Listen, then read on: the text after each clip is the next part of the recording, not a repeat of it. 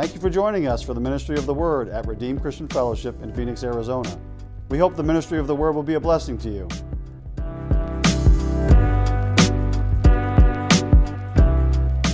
Good evening, RCF family. Thank you for joining me for our midweek service. I am so blessed to be here with you as we dive into the Word. If you would like to open your Bibles to 2 Corinthians chapter 9, we're going to refer to that a couple times as we go through some other scripture. Tonight's teaching is titled Overcoming the Poverty Mentality. This is a teaching from the Laws of Increase, Volume 2, if you have this manual and you'd like to follow along. The Laws of Increase by our beloved pastor, Walter J. Martinez. Doctor, pastor, blessed man of God. And I am on page 40, so I'll give you a second to find that if you would like to follow along. We're going to be talking about overcoming the poverty mentality. And let's pray. God, we thank you, Lord, for your word. We thank you, Father, that as we dive into your word, Father, that the truths and the insights and the revelation that flow, God, that they will change us from the inside out. And we thank you, Father, as we walk in your word, as we're doers of your word, that we'll be blessed because of it. And we give you the praise and glory. In Jesus' name, amen. So we're going to talk about overcoming the poverty mentality. And it's important to understand that the way you think needs to be paid attention to. The devil isn't out to get attention, but he is out to get an advantage. And what he's trying to do is get us messed up in our thinking, because if he can mess us up in our thinking, then we're going to start messing up in our saying. And when we mess up in our saying, we're going to end up, James tells us that our tongue is like a rudder, and he describes our life like a ship.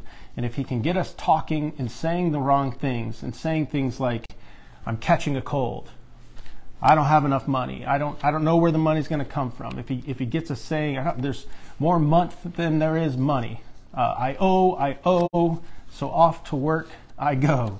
If the devil can get us thinking wrong, he'll get us speaking wrong. And if we're speaking wrong, then our life is going to take a course, it's going to take a direction that's wrong. That's not that perfect plan that we've been talking about that God desires for us to live and walk in. So it's so important that we check our mentality, that we have hedges, we have parameters up where we're not going to allow thinking to cross lines that are contradicting the word. It's so important that we are renewing our mind to the Word of God, that we're getting into the Word and seeing God's character, seeing how has He taken care of men in the past, how has He blessed men of the past. That when we're looking at Abraham, when we're looking at Solomon, when we're looking at David, when we're looking at into the New Testament with Paul's teachings, who is God? How do they describe His character? Is He a good provider, or is He one who leaves his children in lack? And when we can get in and see who God is, we can build our faith upon what the Word of God says. And when our faith is built up, that's going to change. It's going to renew our mind to the way that God operates, how He does things, how He cares for us, how He's a good provider, how He's El Shaddai, the God of more than enough, how He's Jehovah Jireh, our provider. And it starts to build up our faith to where the circumstances, when they're trying to scream at us, hey, there's a need, we know on the inside of us, well, my God shall supply all my need according to His riches in glory in Christ Jesus. So I don't need to worry about this. So the poverty mentality, overcoming the poverty mentality, the I can't or the I'm not sure attitude is not good, because it's birthed out of lack instead of wisdom and waiting on the Lord for direction or for provision. This attitude of lack produces uncertainty and affects your confidence. It is the essence of the poverty mentality. So this attitude of lack. Lack just basically means there's not enough. There's an insufficiency. And think about, we serve the God of all sufficiency. That El Shaddai means the all-sufficient one. He is a God of more than enough. So when we have a poverty mentality, when we're living our life thinking that there's not enough, what are we going to do? There's not enough. Well, we're not looking in the right direction. We're looking at ourselves, trying to figure out how we're going to make things happen, instead of looking at God, who is able to make All grace abound toward you. So when we base our decisions on lack because of what we can't see, we quit looking for the harvest. And then our needs are not met because we fail to tap into what we have worked so hard to achieve. Faith allows you to see the harvest to meet the need. Hebrews 11:1, it says, faith is the substance. Faith is the substance. It's the evidence of things not seen. We don't need to see in the natural to know the Word of God is true. We don't, in the very, people, you know, they say like, well, I can't believe that way. Well, you believe in heaven. Yeah, I believe in heaven. You can't see heaven. So what gives you the foundation to believe in something you don't see? That's all we're doing when we're talking about finances. Finances are very simply a need. And God said He would provide all our need according to His riches and glory in Christ Jesus. You don't need to see God. You don't need to see how He's moving. You don't need to see the operation and the functioning in the spirit realm to know that in the natural, God's word's going to come to pass. All of my need will be provided according to His riches and glory in Christ Jesus, not in and of myself or of my own accord. Faith allows you to see that the harvest is there to meet the need. Faith looks at things that are not seen as certain. Faith, Paul said this. He said, while we look not at the things that are seen, but we look at the things that are not seen. Because the things that are seen are temporary. Temporary means subject to change. So if you're in a place in life where you're getting hit with need, there's lack. You're like, we don't have it. Like all these bills are hitting us and we don't have it. Well, look, we're not looking at the things that are seen. Those are seen things. We're looking at the things that are not seen. We're looking at God. We're looking at Him as our provider. We're looking at the Holy Ghost who leads us and guides us and gives us God ideas, God divine ideas. He puts us in places where men can be a blessing to us. He puts us in places where we can receive promotions. We can receive pay raises and bonuses and better job offers, better job opportunities. If we learn to follow the Holy Ghost, He can get us where we need to be, when we need to be there, to make sure that everything that God desires to prosper us in is just laid out before us, and we can walk in it. It's walking into that plan. Faith allows us to see that. We don't look at the things that are seen as truth. We look at them as temporary. So when a need hits you, you thank God that God provides all of your need according to His riches and glory in Christ Jesus. And then boom, another bill hits you and you go, I thank God that He provides all my need according to His riches and glory in Christ Jesus. And then boom, another need hits you. Don't get pressured. See, Sophie agrees with me. She's saying amen. Don't get pressured by the need. Let the need cause you to praise God. Let the need cause you not to look at the need, but to look to God. To look to God, your source. Look to God, your provider. Your job is not your source. Your employer is not your source. Whether you get a paycheck this week or you don't get a paycheck this week, that shouldn't change or rattle your faith. You should go, I know that God is my source. I know that God's my provider. You know, your job is really, like people say, yeah, Dave, you can say that because you have a good paying job. Well, I have a lot of weeks where we were going through years and years where there'd be weeks where we wouldn't get a paycheck. So enjoy that for a good paying job. How good, it's not your employer is not reliable, not like God is. Your employer isn't designed to be your source in your provision. God is your source in your provision. Your job, you work for a seed. You work for a seed. That when you get your paycheck, that's an opportunity to go sow into the kingdom of God, to produce a harvest, to get the grace and the favor, all of the miraculous power and ability of God working for you. God having favor with God, having favor with man. That's the purpose of your job. Your job is just seed in your hand that you can then go out and increase. Don't look at your job as though it's just a source. It's just not the source, but it's just a lane. It's just an avenue. It's just a way that a channel. It's a channel that God can flow through. But there are so many other ways. There are so many other opportunities. There are so many other avenues that God can move through if we'll believe Him to be our provider. Lack is a major hindrance when it comes to our economic success. Our sowing, our ability to advance the kingdom of God, it takes finances. So why do we talk about finances? Well, because it takes finances to advance the kingdom of God. Why do you talk about healing all the time? Well, because if you're sick and you die, then you can't do the plan of God for your life. Why do you talk about the kingdom of God? Well, because there's nothing that's more of a priority in our life than advancing the kingdom of God. Why do we talk about these things? Because they matter in advancing the kingdom of God. If our world was run with cotton candy, then we would talk about cotton candy, but it's run by finances. It's run by money. So that's why we talk about money. Now people get hung up on money. So that's the other reason we talk about money, is because we want to diminish the talents that money and finances take into people's minds, where they're worried and they're concerned and they're consumed with, how am I going to get money? How am I going to get money? How am I going to get money?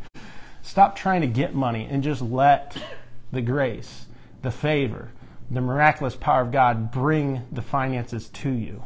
Just let Him be the provider. Let Him be the source. The poverty mentality begins to make decisions. So when we're ruled by the poverty mentality, we begin to make decisions based upon the lack instead of based upon promised provision. That's so good. So you can do a heart check, you can do a mind check, you can do a priority check. You can know when you're starting to get off in your thinking, because you're going to start looking at finances as, well, I can't give this, because if I give this, then I can't pay that bill. So you can tell when you start making decisions based upon the poverty mentality, because you're basing it on lack. If I give this, then I don't have.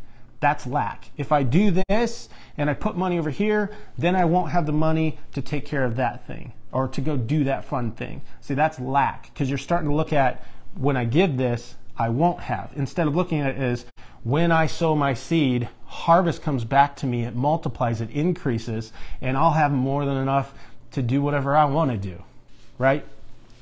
When you make those decisions based on lack instead of the promised provision, that is the poverty mentality.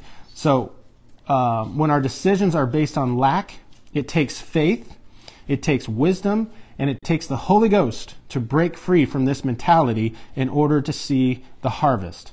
So Pastor gives those three steps. You know, when you're stuck in this mentality of lack, and you can sense this come on you. You can sense fear come on you. You can sense worry and concern come on you that I'm not going to have enough. That we're gonna be walking right into lack. When you sense that coming on you, faith. How does faith come?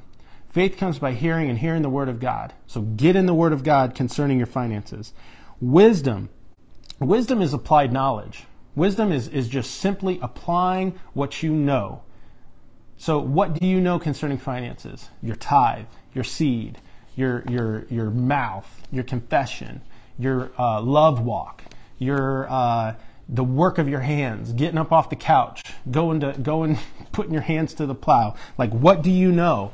Do what you know. Wisdom is applying the knowledge that you know. That's step 2. And then number 3, the Holy Ghost. There's a supernatural flow. There's a supernatural power that's available to cause men, to cause favor, to cause people to do things, and they don't know why they're doing things, but you just are walking in tremendous favor, and you're benefiting because of it. The Holy Ghost will give you divine ideas. He'll give you divine answers. He'll give you divine knowledge. He'll put you in places where you just shine. And people are like, I don't know what it is about them, but we're going to do business with them. We're going to hire that person. We're going to promote that person. We need to move them from this position over here to this position over here, give them a pay raise because we need them. We don't want to lose them. The Holy Ghost can give you divine ideas way above your pay grade, way above your education level, way above your background and your experience. Because the Holy Ghost, He sees the end from the beginning.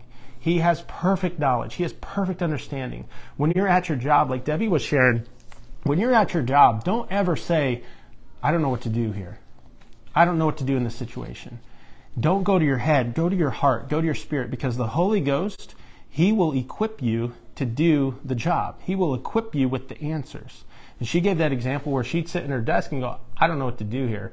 But then she would look inward and the Holy Ghost would give her the insight, the instruction. Where was that? That was divine knowledge coming to her in that situation. Don't ever say things that limit the Holy Ghost, that limit the spiritual aid, the angels that are moving and working. Don't ever say things that you can't do something, that you don't know how, that you don't limit them with your mouth. Say, I have the answer. I have the knowledge. I know how to do this. I have divine authority. I have divine assistance moving behind me to make me look good. And let the Holy Ghost make you look good. Let heaven move. Let the supernatural flow through your life. And when people are like, how did you know that? Now you have a perfect opportunity to share the gospel with them. Recognizing the poverty mentality is extremely important. It is easily detected because it operates through the fear of lack. Lack brings fear. Fear causes you to say all sorts of weird things that you shouldn't be saying. Fear tells off on itself. You can feel fear coming on you. You can sense then when fear breaks off of you. When you get into the Word, when you start to build up your faith, you can sense, just like you can feel that sense of fear coming on you, you can sense when that breaks off of you. God hasn't given you the spirit of fear. So if fear's trying to come on you, you need to replace fear with love. You need to replace fear with a sound mind. And you need to replace fear with power. You are invincible when it comes to walking this life because you have power backing you. You, with a sound mind, there's nothing that can get in to cause you to start thinking weird. You're just thinking the Word. You're thinking correctly. You're thinking accurately according to what the Word of God says. And love perfects everything. Love always wins. There's no fear in love. Perfect love casts out fear. Love, power, sound mind. You're fully equipped for every situation that you'd ever walk in. It doesn't matter whether you are living in abundance or not. The poverty mentality will still affect you. This is so important. I was reminded. You all know I love Christmas. It is the most wonderful time of the year. And if you watch the Christmas Carol with Scrooge, with Ebenezer Scrooge, where he's sitting in his accounting office, and he has Cratchit there, and Cratchit's freezing cold, and his hands, he can't write with his hands because he's so cold, and he's looking over at the lump of coals, wanting to feed the fire, but the coals are like locked up, lock and key, and he can't get to it. Even though Scrooge had a tremendous amount of wealth, he still had that poverty mentality. He lived a life in lack, even though he had a tremendous amount of substance. And just think about if he would just throw some coals on the fire and let Cratchit warm up a little bit, Cratchit could be more productive. So instead of trying to limit the resource and trying not to spend more money on coal, feed the fire, get better productivity, and he would replace that money that he spent on coal. Do you see how the poverty mentality thinks so backwards? It's so counterproductive to what reality is. When we talk about seed time and harvest, think about how backwards it is. This is what Ecclesiastes 11 says. He that regardeth the wind won't sow, and he that regardeth the clouds won't reap. Just think about that. Like when you start to look at the circumstances, to then make the decision, well, I'm not going to sow because they're saying, hey, recession's coming, so we're just not going to sow. No, when there's opposition coming against you, that's the prime time to step out and get seed in the ground. Because if the circumstances are trying to come against you, you need supernatural power. You need supernatural help working in your finances. So when bad reports come in, that's not the time to back up. That's the time to push forward. A farmer doesn't look at his fields and go, well, I don't know if these fields will produce this year. I mean, they did produce last year, but who knows if this seed will work? No, they have confidence. They go out, they put the seed in the ground, and then they wait. But they know harvest is coming. Listen, get your seed in the ground and then have the confidence to know harvest is coming. And then don't not reap because of some wind. Don't not reap because of some bad reports that come in. You're like, well, maybe we lost our seed. No, you didn't lose your seed. The harvest is out there ready to be harvested in. How do you harvest in the natural? How do you get physical supply into your hands? How do you get material possessions into your hands? You reap them in. How do you reap them in? You call them in with your mouth. You call them in with your mouth. Your mouth is the sickle. So when it's time to call in the harvest has to come in. Material, I love how Dr. Frayne, he used to hold up, he'd hold up like $100 bill. And he'd say, what's on there? And you'd see the president's face. And the president has an ear.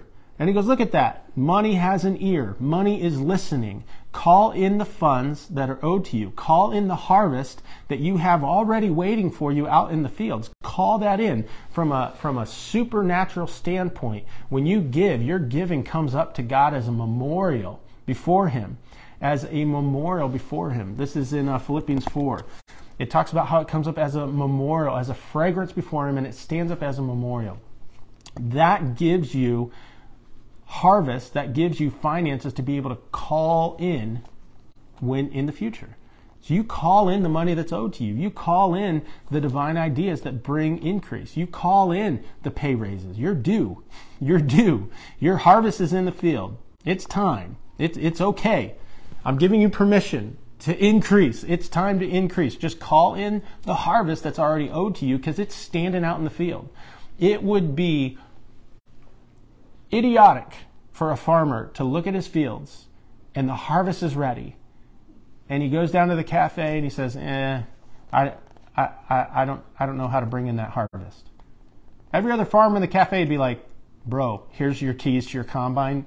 Go bring in the harvest. Listen, here's the keys to your combine. Call in the harvest. Call in the finances that are owed to you.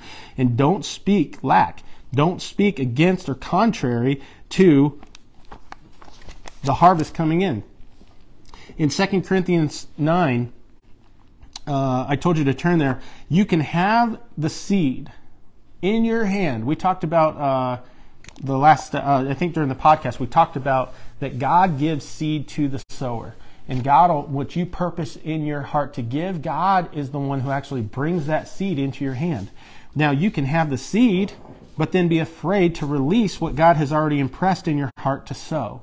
This will stop the cycle of prosperity in your life. This will stop the increase. When you purpose in your heart amount to give, that money comes in. Now that seed's in your hand. If you get afraid, if you let the fear of lack come in and prevent you from sowing your seed, you will cancel out, annihilate your harvest. 2 Corinthians 9, Paul actually sent, we see in verse 1 through 5, which we don't read this very often. We usually skip down to where he talks about you give generously, you reap generously, and God is able to provide all your, God is able to make all grace abound towards you in every favor and earthly blessing, that you would have more than enough to require no need or support. But in the verses 1 through 5, Paul actually says, hey, I'm sending you brothers ahead of me to assure that you'll be ready to give what was promised you. Now, how offensive would that be to tell the church that today? Hey, I'm sending people ahead, and they're going to make sure that you're actually going to give financially what you committed to give. People would be in an uproar. They're like, don't talk to me about my finances. Don't talk to me about my giving. That's private. I'm not going to let my right hand know what my left hand's going to do. Well, look, Paul said, I'm sending brothers ahead to make sure that, to make up a bounty, to make sure that you're actually going to sow what you committed to sow. That's so important. When you let the poverty mentality come in, you will let that fear cancel out your action, putting seed in the ground. The reason people do not sow even after they have been given the direction, is the poverty mentality. This is fear of lack, where one views their life through lack as never having enough, or the fear of not having enough.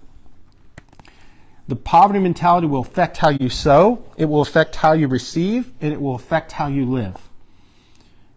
Some give in a big way, and then something unexpected comes up. This then, by definition, becomes a need. They figure they can't meet the need because there's not enough. But God is bigger than any need. Philippians 4:19, it says that my God shall provide all of my need according to his riches and glory in Christ Jesus. Now that was promised to the church of Macedonia because they were giving, because they gave that, and that offering came up as an odor, as a sweet smell to God. So notice the promise that my God shall supply all your need came because of the action, because of their faith, because of the seed that was sown. Instead of believing God that he is more than enough, Christians will settle and they will allow the need to be left unmet because of the fear of lack.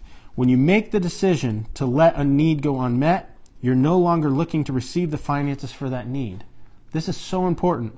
Instead, wait on the Lord while keeping your faith active.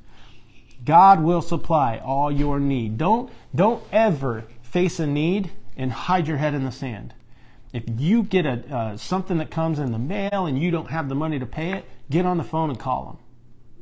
Don't ever face something and allow fear to rise up in your heart, because you cannot operate in faith effectively if you're going to shut yourself down because of fear.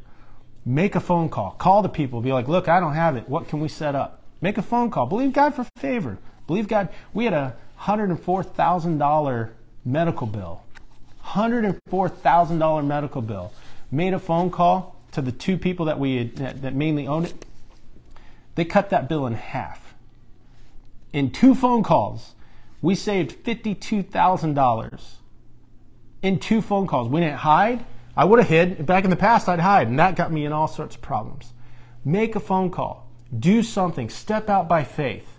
And do it. Don't be rude. Do it. Believe in God for favor. Be pleasant. Be nice. Be a Christian. But believe God. I like this. When Pastor says, don't let a need go unmet. When a need rises up, tackle that need. Approach that thing with faith, with confidence. Get yourself built up. Don't go in there all beat up and talking weird. Go in there saying, hey, I know we have this obligation. I don't have the money right now in my hand this second. What can we set up? What can we work out? What can we do? You'll probably shock them because everybody else is hiding. You're probably the only person that called in that day. Figure out, don't ever face a need with fear in your heart. Face the need knowing, hey, my God shall supply. What is it that we need to believe God for? Make the phone call, find out, and then go to God and say, hey God, here's the need. You got mail. You take care of this, God, because I know that you're faithful. I know that you're the provider. I'm going to wrap up here. Seek God, wait on him, and be patient for the harvest. You may have to wait, but don't abandon what you need to sustain yourself in every area of life. Do not give in to the fear of lack. I hope this was an encouragement to you. Don't live life in fear. Live life in faith. Don't look at finances as something that is too big for you or is a problem or something that you can never get ahead of. No, you can get ahead. You can get far ahead. You can get way far ahead of the financial need that's in your life because you serve El Shaddai, the God of more than enough. God is more than able. If he could bring out the Israelites from the Egyptians with back pay, and they could come out borrowing all of their gold and their jewelry, and they could come out fully supplied, not a feeble one among them. If God could do that for them, he can do that for you every day. So don't drop your faith concerning finances. Challenge those needs. Look those needs in the face and say, I'm not afraid of you. My God shall supply all my need according to his riches and glory in Christ Jesus. You need to get your faith built up. Grab one of these manuals. I believe they're in stock. There's volume 1, there's volume 2, Laws of Increase, and the Prosperity Manual. And I hope this was a blessing to you. Look forward to seeing you Sunday morning.